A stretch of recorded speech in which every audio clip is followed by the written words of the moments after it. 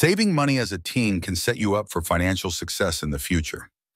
It might seem challenging, especially with limited income and the allure of spending on things you enjoy, but developing good habits now can make a big difference later. Here's a quick guide to get started. Avoid impulse purchases.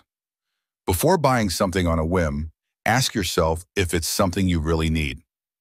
Wait a day or two to think about it before making a decision to help avoid impulse spending. Create a budget. Track your income and expenses to see how you're spending your money. Even having a simple budget can help you understand how much you can save each month. Clear goals. Start by deciding what you're saving for. It could be a new gadget, a car, or even college expenses. Having a specific goal in mind makes it easier to stay motivated and on track. If you found these tips helpful, be sure to like the video and subscribe to our page for more.